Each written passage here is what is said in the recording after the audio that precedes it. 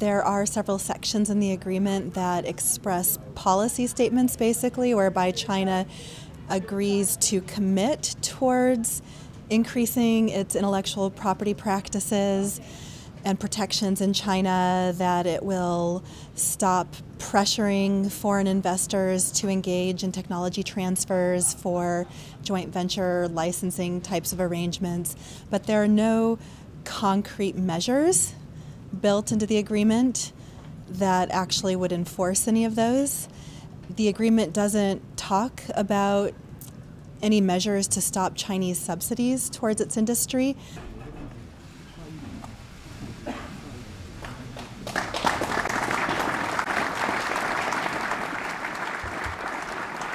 I think that the administration is certainly going to claim this as a win. They are getting a commitment for a $200 billion increase in imports into China, which will certainly help U.S. producers.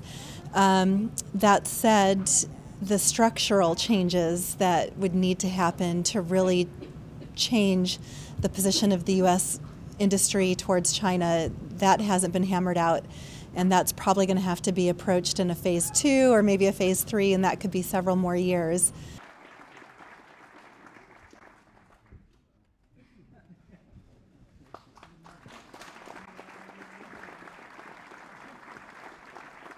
I think this is the hardest that the U.S. government has been towards China in terms of taking hard, concrete measures and not just engaging with China on a softer level. And as a result, the U.S. government has managed to get some concessions in terms of market access and China's agreement to increase their imports and reduce the U.S. China trade deficit. So those are new wins for this particular administration. That said, the major underlying issues with regard to predatory technology transfer practices, Chinese government subsidies, those largely remain untouched. Important and remarkable occasion.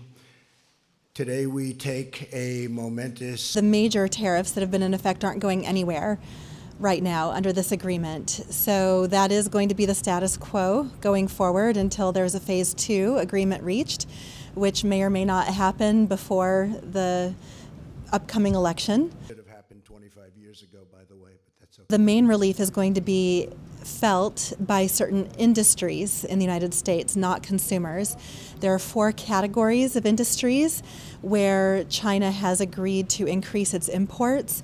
That would be manufacturing, for example, aviation, nuclear reactors, washing machines, tech products, steel, etc., agriculture, and energy products, as well as services, predominantly financial services being targeted. So those industries will feel the impact of increased imports from China, and individuals, in particular individual farmers, may feel that impact. See that white flower?